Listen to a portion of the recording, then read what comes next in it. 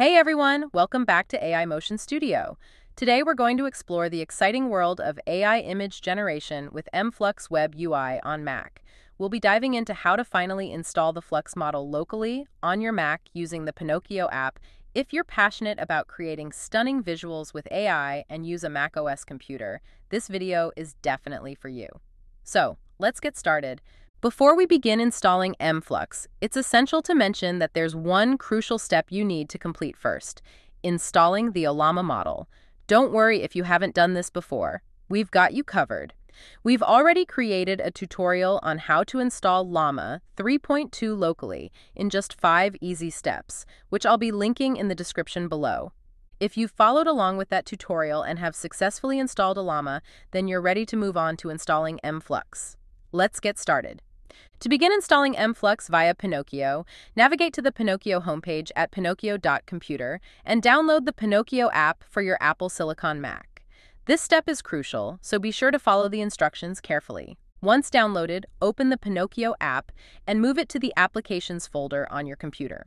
Next, click on the patch file that appears to initiate the installation process. You may encounter a security error message. If so, click Done to proceed. However, you'll need to take additional steps to allow Pinokio to run on your computer. In the Privacy and Security tab, scroll down and click Open Anyway to grant permission for the application on your computer. After that, click Open Anyway again and signing in as an administrator with your computer's password. This will ensure that the patch is completed successfully. Upon completion, you should see the message Process Completed.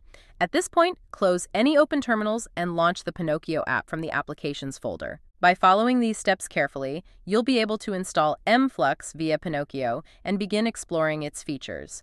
Now open the Pinokio app, set your preferred theme color. We'll choose a dark theme for this tutorial and save our changes. Next, click the Visit Discover Page button to explore the various AI tools available. On this page, we'll find MFlux Web UI, which is the web-based interface for MFlux. Click on it to access its download page. On the download page, you'll see a big Download button. Click on it to initiate the download process, and then click Install to begin the initial installation process. Once that's done, you'll see a page with an Install button on the left. We click on it and wait for the entire installation process to finish. The installation process will take some time to complete, as all models and extensions need to be downloaded. Please be patient during this step. It's a crucial part of getting MFlux up and running smoothly. Finally, after installation completes, click the pop-out button to open the MFlux UI in your default browser. You're now ready to start exploring the MFlux interface. As you can see, everything worked as expected in our demonstration because we had Llama already installed and Docker running in the background. However, if you haven't installed Llama yet, please refer to the link in the description below and follow the installation guide to get started. Now that we have MFlux set up, let's test MFlux by entering a prompt. For example, I'll type "a woman in a golden dress on a runway" into the input field. With default settings, I'll click the Generate button. So if you are worried that this is taking too long, don't worry. Please note that this process might take some time, especially since it's the first time running it. Extra models for Flux Schnell and VAE files and other models and extensions are been downloaded, so be patient. The first run may take a bit longer due to model downloads, but subsequent runs will be much faster once the models have been cached. After all the models are downloaded, just wait a few seconds and the image will be generated. And here, our generated portrait image. Now, let's try running the same prompt again, but this time using Enhance Prompt with a Llama. And then we can change the image format from portrait to landscape. Now, we click the Generate Image button.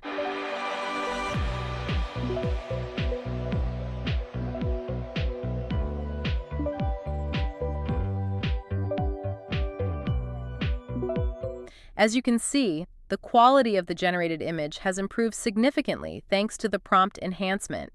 Now let's try to use a Lora. First, we need to download the Lora file from Hugging Face. I will search for Realism Lora and download the file into our designated Lora folder. Please navigate to the Lora folder path and then proceed with downloading the file.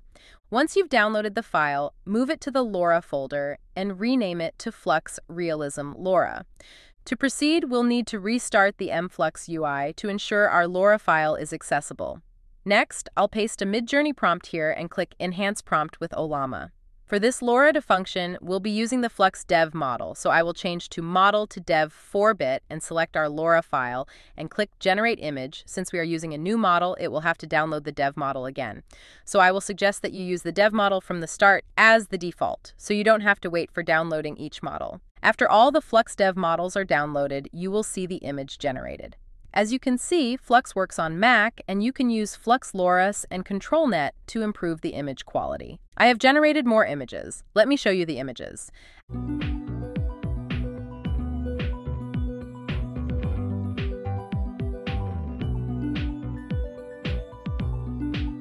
Thanks for watching. If you found this tutorial helpful, don't forget to hit that like button, subscribe, and ring the bell for notifications. Let me know in the comments if you have any questions. I'll see you in the next video.